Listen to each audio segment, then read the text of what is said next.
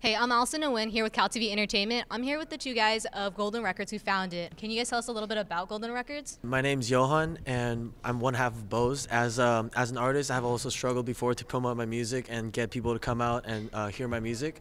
So all in all, I want to provide a platform to connect music industry aspiring personnel to artists who want to get their music out there. So we started Golden Records. We thought, okay, we'll get Johan on board, we'll get all these other DJs on board, and like all rise together. So with that going on, our biggest thing is we want to get those DJs out there. You know, if you guys are like an aspiring DJ and you want to like improve your game, get on the next level with networking or something like that, we will get you. We'll throw these big events, showcase you, show your talent off, and hopefully you get noticed by the next big company or something. I know you two guys were pretty much friends before this, like met at CalSO. So kind of tell everybody else like how you two met.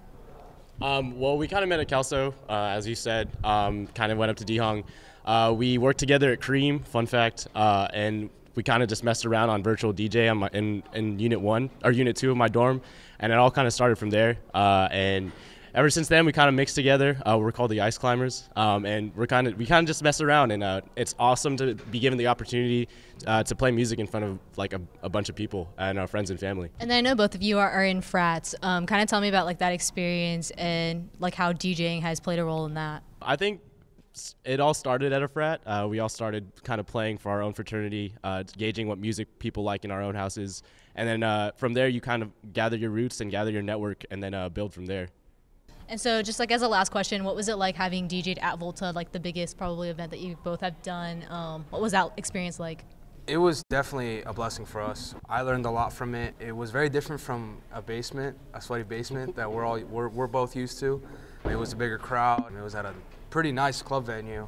Yeah, and I actually had like a stage, so like I didn't have people coming up to me asking me for song requests. I was able to play what I wanted to play. Yeah, definitely a blessing. It was totally different than just being in my room, turning up on myself, practicing. But definitely a blessing, and I'm definitely grateful for the opportunity to do something of this sort. And it was lit.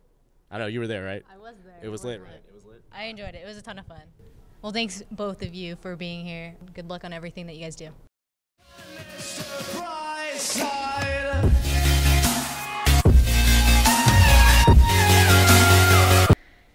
Take a moment, journal or go for a walk or take a minute